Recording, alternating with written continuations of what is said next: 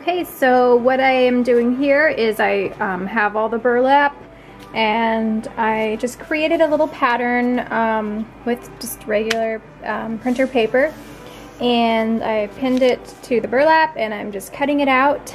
I was doing it at first without pinning it down and just kind of freehand doing it, and then it is easier to cut it out when it's pinned to the burlap. It takes a little bit more time because you have to pin it down every time. But it's a lot easier to cut. So that is what I'm doing. I'm just cutting enough out right now to spell happy birthday. And then I, might do, you've seen the other ones where you can they'll be shaped like a triangle. I might do something like that to go on his high chair that say 1, but for now, I'm doing this, and I'm just gonna spell out happy birthday. Okay, and I highly recommend that you iron out if you have any like folds or creases in your burlap. I did one where I didn't iron it out, and even though I was pretty careful, it wasn't even, and I'm not trying to make these perfect, but yeah, definitely iron it out. It'll make it easier for cutting out the different letters. Yeah, it'll make it a lot easier. Okay, so I have enough cut out here to spell out happy birthday. And what I'm going to do next is take them all individually and just re-iron them, because there's a few, creases here and there, so I'm just going to iron them all just to make sure they're as flat as possible. Okay, so I have all of the just different pieces cut out for each letter, and I ironed them just to make sure everything's flat again. And then next, what you want to do is go ahead and, what I just did is I printed off some stencils, and I may be regretting it when I cut it out that I chose this font. But I've seen it before where you can just, if you want, you can just write directly on the panel. You can just maybe use like a Sharpie, but I'm going to try to use the stencil and some paint and see how that goes. So I'll put in the description box the website that I used to print up the stencils, and now I'm going to be cutting them out.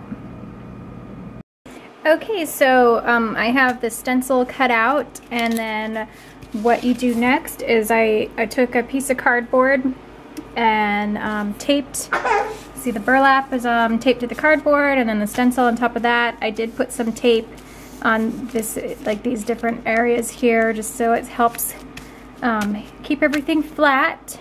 And I have just these sponge paint brushes, and I'm going to use some acrylic paint. So that is the next step.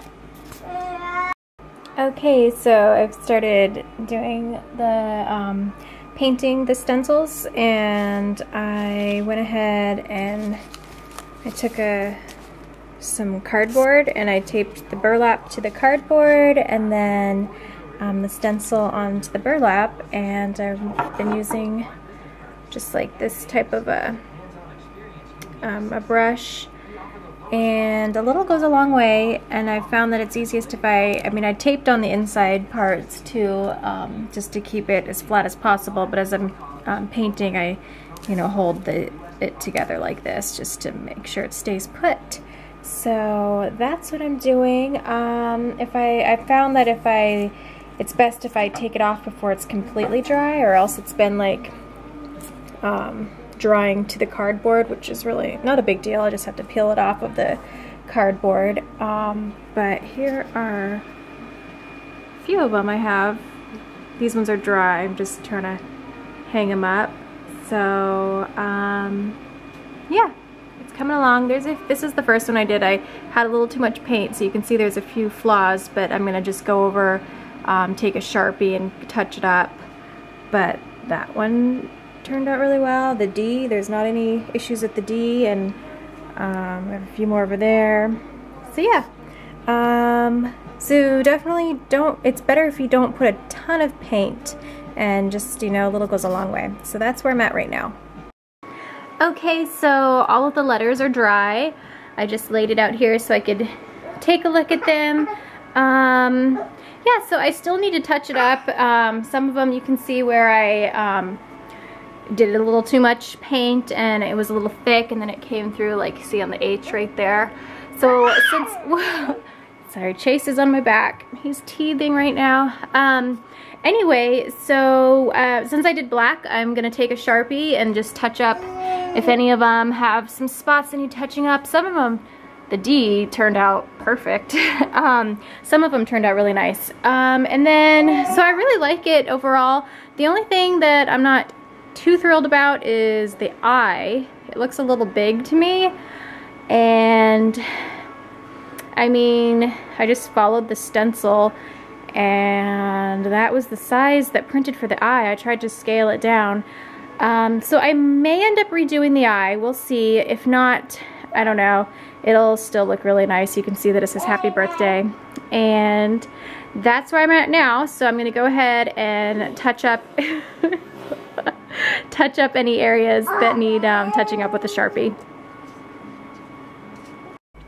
Okay, so what I'm doing next is I am taking some Mod Podge, and I have just like another paintbrush, and I'm putting it all over all of the letters, each individual banner. I've touched up everything with a Sharpie too, so any of the areas that kind of looked like they were, like if I had patches where it was, you know, more paint, I just touched it up with a Sharpie.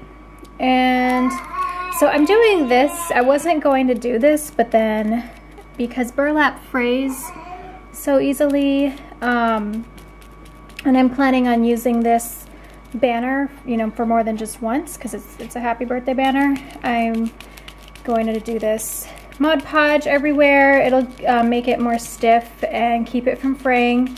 Now, if you want, you could also just go with the sewing machine and sew around the border. But honestly, I thought that would take me a little bit longer. So I'm just Mod Podging, and I kind of like the idea of giving it like a stiffer texture. So that's what I'm doing, and I'm just laying them flat to dry. You could hang it up. See, this one frayed a lot, so it's getting nice and stiff though. So this should help hold everything together so there's not any more fraying. So that is the next step, and I'm using the matte finish.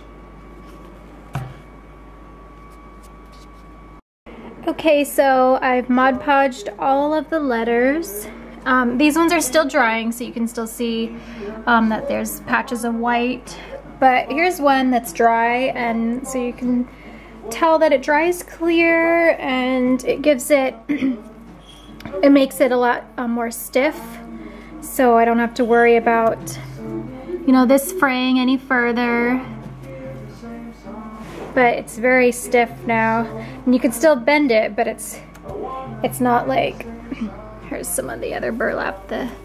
You see how, well, I don't know if you can really tell by looking at this, but it bends so easily, versus now it's a lot stiffer. Anyway, so that's where I am at.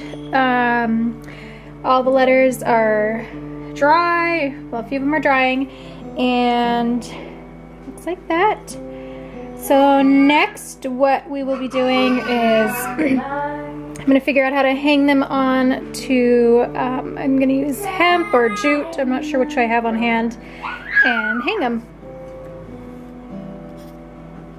Okay, so all of them are dry now, and I am taking some scissors and I'm just trimming off any, like if there's any strays or anything that needs to, like this area I'll probably maybe tidy up a bit, but it's not gonna unravel now. It's nice and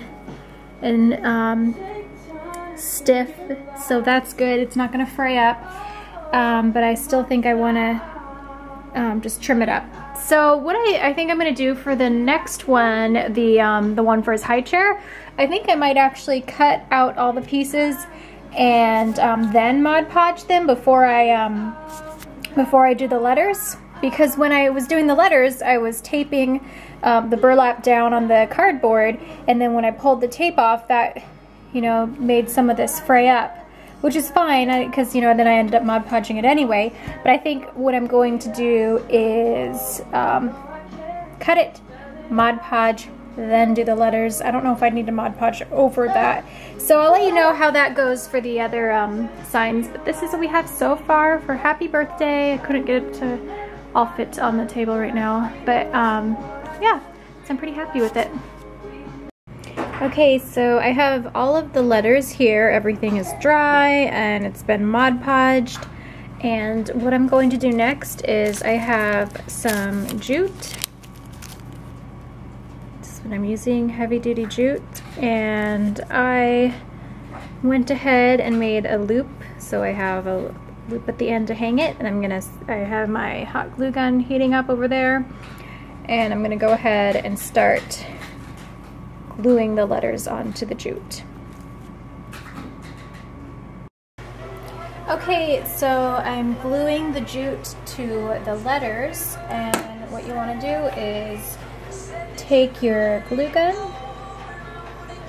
just go in a straight line, and don't make it too thick or else it'll go through the burlap. Okay, and then now I'm spacing them about an inch. Trying to lay it flat, and then take your glue gun and use this little stand part, and you can press it down so you don't get glue all over your fingers.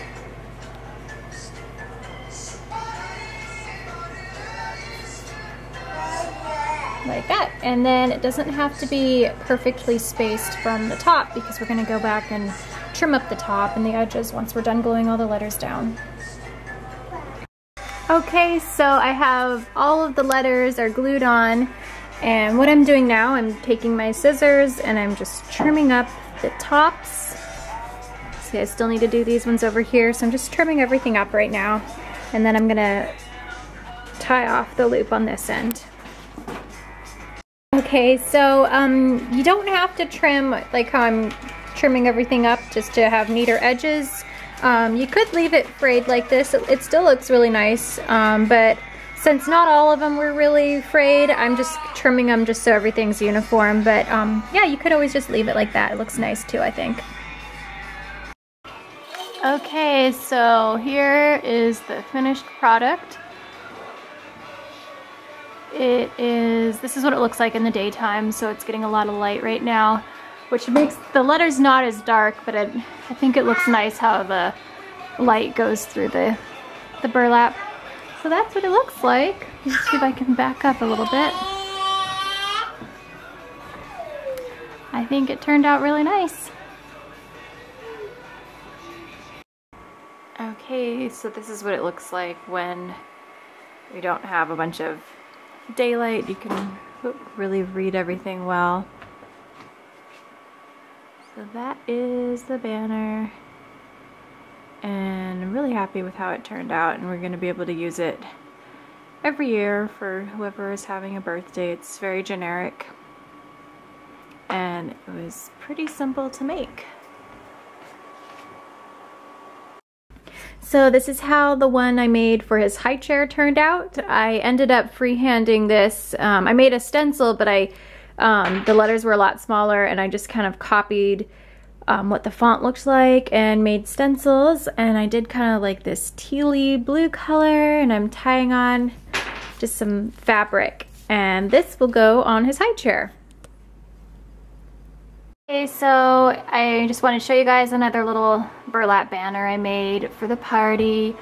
I just took some felt, and I did what I did with the painted one. I Mod Podged everything, and then I just made like a little raccoon with some felt, and then some toadstools. I had some fabric and felt, a little bear, another toadstool, and a little bunny. So yeah, have fun and be creative with it.